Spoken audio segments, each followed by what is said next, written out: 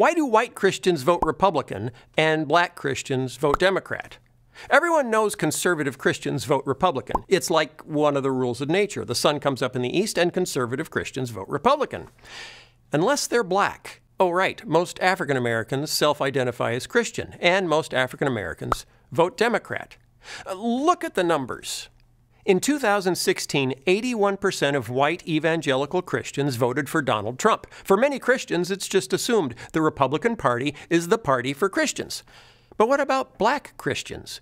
Pew Research interviewed validated voters after the 2016 election, people they could verify actually voted. When they looked at black Protestant Christians, there is no official category for black evangelicals because most pollsters have decided evangelical is a white term, but that's a whole different video. When we look at black Protestant Christians, 96% voted for Hillary Clinton, the Democrat. 96%.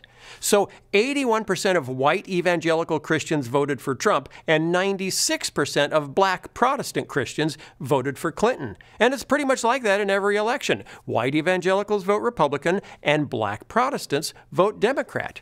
Why is that? Don't they read the same Bible, pray to the same God?